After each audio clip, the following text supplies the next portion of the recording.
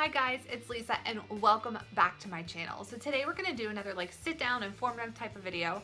And today basically I'm just gonna go over my story, my journey, where I started and how I got to where I am today. So I'm gonna take you all the way back to the very beginning. I'm gonna show you some photos throughout, that way you guys can personally see where I was, where I went, where, this whole journey, just everything about it, because I want you guys to have an inside look of who I really am and what it has taken for me to get to this point. I am a mom to twins. So whenever we found out that we were pregnant, we actually found it really early in our pregnancy. And at this point, I'm around 10 weeks. And at 10 weeks into our pregnancy, we found out we had conceived twins. So we pretty much knew throughout our entire pregnancy that twins were coming. Now, throughout my pregnancy, throughout honestly the first 2 semesters, instead of gaining weight, I lost weight because I was violently sick. I mean, it was like my full-time job to throw up. In the beginning of my pregnancy, I lost a ton of weight. But then through the last trimester, the sickness kind of calmed down a little bit and I gained an appropriate amount of weight throughout my pregnancy. So after my girls were born, they were both healthy, big little girls because I carried twins. Now, full term for twins is only 32 weeks. But we carried twins all 40. So I was ginormous, but we never went into spontaneous labor, anything like that. We made it all 40 weeks and the doctor's like, well, your body doesn't want to get rid of these kids. How about we take them for you? So they scheduled an induction. We go in for our induction, and even being induced, they were stubborn. They didn't want to come, so I ended up having a C-section. After I had the girls, my spouse and I decided that it was more appropriate for me to become a full-time stay-at-home mom than me trying to work, and my entire work pay going toward daycare fees. So we just made the decision that I was going to stay home. And this is the point in my life where the pounds came, and they came fast, because all I did, I had never not worked. So being home all day long, the only thing I did was eat because it was tangible. It was right there. And I spent so much time sitting and watching TV or nursing. It was just really easy to take handfuls of snacks while I was nursing and munch on them. So within the first year of having my twins, I gained 60 pounds. I mean, it came and it came fast. And it got to a point when the girls were almost 1 year old that I saw my body in the mirror. And I did a double take because it had dawned on me in that exact moment that I had no idea who I had become. I was so overweight and so uncomfortable. I had no energy. I wanted to sleep all day long. And I'm like, I can't be this person.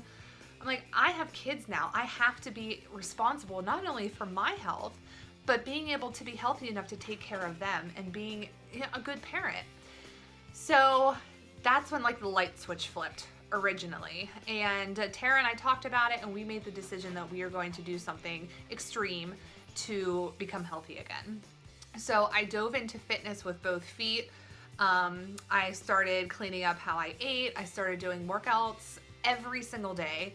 And within this first 6 months of this brand new regimen, I dropped, all 60. I dropped 60 pounds because I went from almost 180 pounds down to 130. And then beyond that, I dropped even more to 124 was my lowest.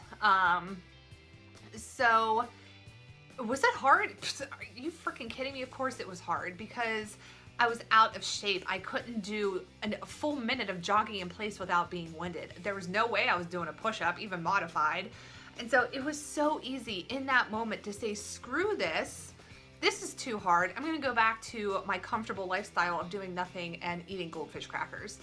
But I knew that that wasn't the answer. Doing that wasn't going to get me anywhere. Once the weight came off and I felt great and I was eating good, and I was like, this is who I want to be. So in that moment, I became completely and utterly in love with fitness. I'm like, this is what I want for my life. After I got down in my weight and I was very fit, I got to that point where I'm like, okay, I've lost the weight.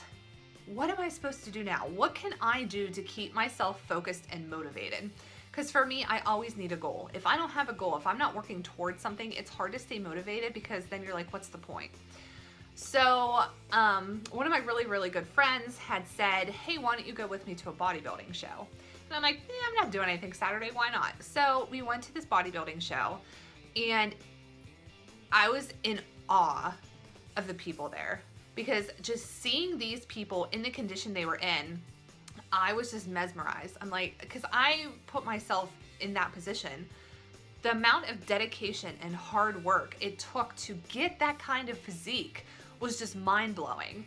And I was like, this is something I could foresee myself doing, but I didn't have the confidence to get into that little tiny, barely there bikini and strut around on stage, especially now because I'm a mom. And I was a mom of twins, so I had this obnoxiously huge belly. So of course I have loose skin on my stomach like most moms. And I'm like, there's no way I'm gonna be able to be a competitive bodybuilder after being a mom. So it's something I became very interested in. I started going to lots and lots of shows. Anything that was local, I was going to a bodybuilding show. I was very interested in it, but I did not foresee it for myself. I didn't think it was in the cards. But I started talking about it more and more, and my spouse started pushing and pushing and pushing, and Tara's like, you know what, you just need to do it. So it was 2 years ago now, I made the decision that I was going to train for my first bikini competition. And at this point, this is when I was in the best shape of my life. So I was the smallest I ever had been, and I was starting to put on muscle definition. I was no longer just skinny. I looked healthy. I had muscle definition, I had shape, I had great endurance, and I just fell in love with the dedication and the process of being a competitive bodybuilder. Now, like I mentioned in my last video, due to a string of events, I was not able to compete in that show. And so it was devastating because I had trained for so long. I had put so much money and time and effort into preparing for a bodybuilding show, and it didn't happen. I just sank into the worst depression of my life. Oh, I started eating, and I ate and ate and ate, and within 4 weeks I gained 40 pounds. Yep, so everything that I had lost originally, I put right back on in a matter of 4 weeks. People had warned me that the post-show binge could be awful. And even though I didn't compete, I know exactly how it feels now, because I went off the deep end after prepping for 9 months, and I gained 40 pounds in 4 weeks. You want to talk about depression.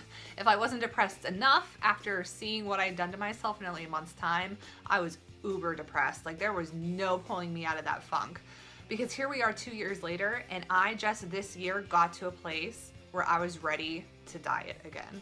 It took me 2 years to pull out of that funk and love myself again and be ready to prep for a show. So I went back to being that fat mom. I was back to eating anything and everything. I was back to a sedentary lifestyle. I was still teaching fitness classes at my local gym, but that's all I did. I didn't work out on my own. I stopped running. I stopped lifting. I just didn't care. I didn't love myself enough to care. And then I still followed a ton of bodybuilders, and I have lots of friends that compete. And seeing them at the beginning of the year getting ready for this year's competition season kind of lit that fire again. And I'm like, what am I doing? Like, I had everything. I was in shape, and I was exactly where I wanted to be, and I threw it all away. And I'm like, and I'm right back in that place again. How did I let myself get here? So I started, digging for motivation. I went back through my Instagram, and I found all of my prep photos from 2 years ago when I was prepping for my show, and I'm looking at my physique, and I'm like, dude, I looked freaking awesome, but I look like a marshmallow now. Like, how did I do that? So that's when I decided it was time to get healthy again. At this point, I hadn't really considered competing being an option this year because I had 40 pounds to lose. So in January, I started a really casual diet. I started watching what I was eating. I wasn't weighing and measuring my foods again, but I was just being cautious of what I ate. I started picking up my activity level a little bit. I started running again. I started doing casual lifts at the gym. And within the first couple months, I lost probably about 10 pounds. So nothing remarkable, but weight was coming off. So in about April of this year, I decided it's time to get strict. Doing this on a casual basis, the weight just isn't coming off, and I'm not happy with my own skin. So that's when I got back into tracking my macros. I tracked everything that I ate. I weighed everything. I pre-planned my meals. And then I kicked up the intensity in the gym a little bit. I started training 5 days a week, weight training. I got back into my regular cardio by doing plyometric sessions and running more. I probably lost about 15. on my own within those 3 months, about tracking my macros again and doing plyometric work and whatnot.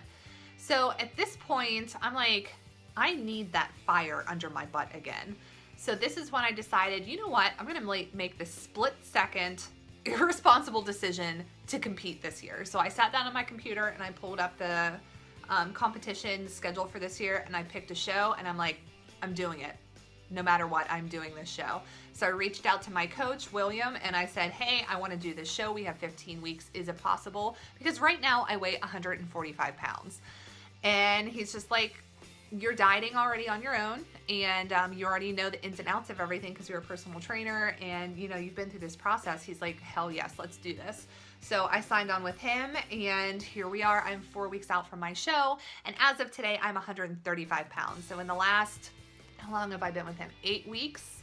I've lost 10 pounds, and I'm feeling really good. Again, I do not feel like I'm in ideal place to compete. I know without a shadow of a doubt there's no way I'm getting first call outs at this show, but I'm okay with that because I set my goal that I will compete this year. So it's going to happen. Everything is done. My hotel is booked. I have my NPC card, my tanning schedule, or my tanning appointment is scheduled, my hair is scheduled, my nails, like everything. I have my suit, like everything is done. All I have to do is finish these last 4 weeks of prep and go to the show. So I know how it feels. A big stipulation that gets applied to personal trainers is that we have always been fit. We have always naturally been thin. We've never struggled with food addiction or the unbearable urge to be lazy. And you know what? I've been there. I know how it feels. I used to weigh 180 pounds. I used to live off of goldfish crackers. Like that was the only thing in my diet. And then I decided to get super healthy and I dropped 60 pounds and I felt fantastic. I started training for a bodybuilding show and then I hit a depression and I gained 40 pounds back and I was that marshmallow of a mom all over again. And then, you know, I can't live with myself that way because I just feel irresponsible because we are given a life to live. And I'm not going to allow myself to live that life sitting on the couch. What good is that doing me? What good is that doing my family? So I want to be the best version of me possible, and fitness is the best version of me. This is what I love. This is what I do. This is what I'm most passionate about. And like I said, doing competitive bodybuilding is just something that helps push me to become better, to push my limits, to see how far, you know, I can get. And it's just, for me, in this point in my life, it's exciting. Right now, it gives me something to push for, and I love that.